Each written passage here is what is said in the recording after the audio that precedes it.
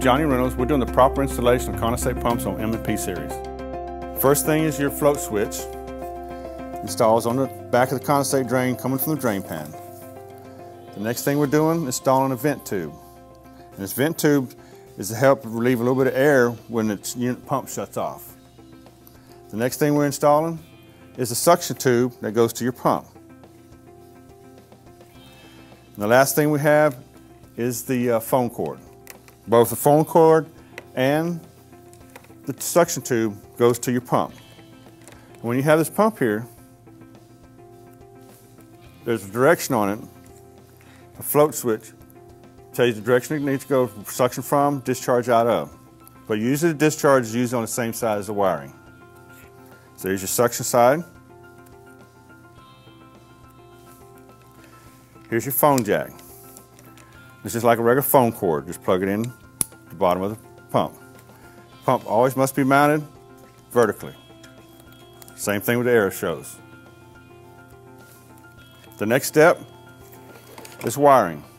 And we do have two proper tools, a screwdriver and a wire stripper and a wire nut. And where we're going is right here, test 1, 2, and 3. And we're going to take this cord right here that has 5 sets of wires on it. 3 of them are your high voltage, 2 of them is your contact switch. And you follow the same place the wire goes in from the power coming in from the outdoor unit. Once you push the wires up in there, just grab them, pull them up to where it's stripped back to make sure you get all your wires in. Okay? The first step we're going to do is break the S1 wire, because that's the wire that needs to be broken on safety. You're going to take the yellow wire, remove the black wire, install that yellow wire in its place, because that yellow wire comes from your contact. Take that yellow wire and you're through with it. Now you're going to take the black wire from S1 outdoor and you're going to take these 2 wires from your condensate pump. One is your contact closure, one is L1. The next thing we're going to do is connect these up.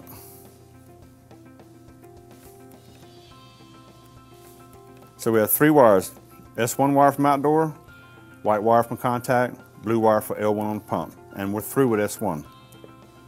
Now, the brown wire is your L2 for your pump, and what you have to do is apply it to S2, which will give you 208, 230.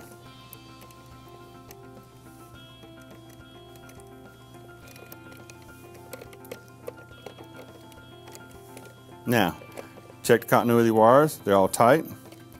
No wire nuts, no loose. Now, connect your ground wire. The best thing to do is just grab it, twist it together, because it's hard to get these wires under that terminal strip.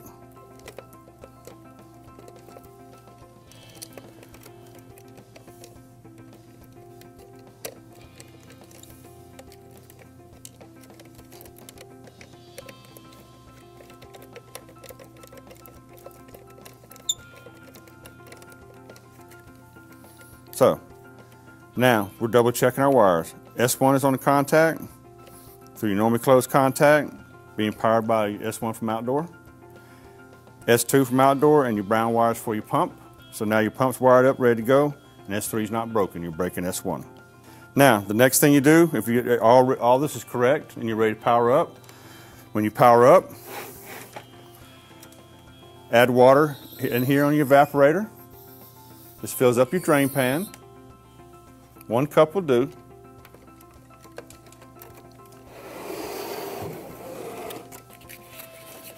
What happens next is when this float switch pops up,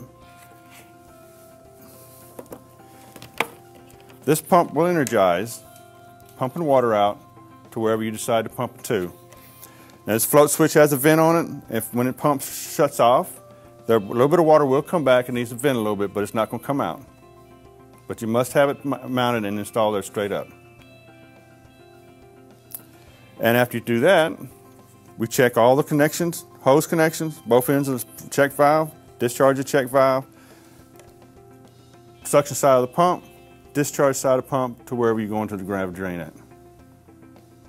Once the pump drains out, you're going to do it twice to make sure you get good condensation flowing out of the system.